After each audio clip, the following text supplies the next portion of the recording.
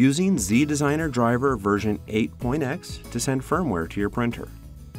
If you have the current ZDesigner driver version 8.x installed, follow this procedure. If you have the older ZDesigner driver version 5.x installed, skip ahead to that section.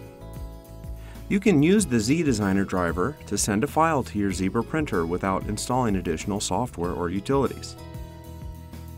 Navigate to Start, Settings, Devices, Printers and Scanners, or you can enter Printer from the search bar.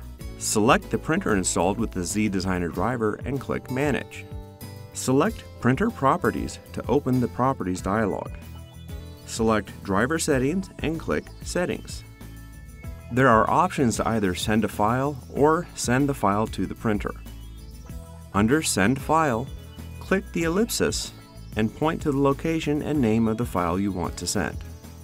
Once the correct file name and path are displayed, click Send. If your printer model has a data light and front panel display, you will see an indication the file was received. With larger files, the data light will continue to flash until the file is complete. It's very important that you allow the firmware download process to complete before taking any system or printer action. Interrupting the printer during a firmware download could cause unexpected consequences.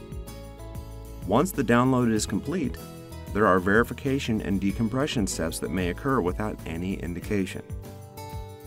Wait for the printer to restart and print a configuration label.